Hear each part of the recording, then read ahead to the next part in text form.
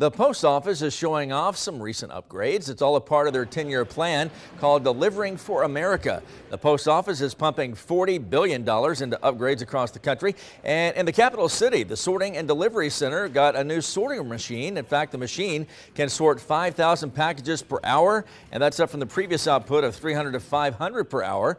The post office is also upgrading employee spaces and getting new, safer vehicles. The employees do a great job. They're the heartbeat of the Postal Service, so we want to make sure we can give them the best necessities they can afford. Everything here is perfect. Part of our Delivering for America plan, making sure we get more employees on board where they can have a prosperous career rather than just a job. The Topeka Sorting and Delivery Center serves 129,000 customers across this area.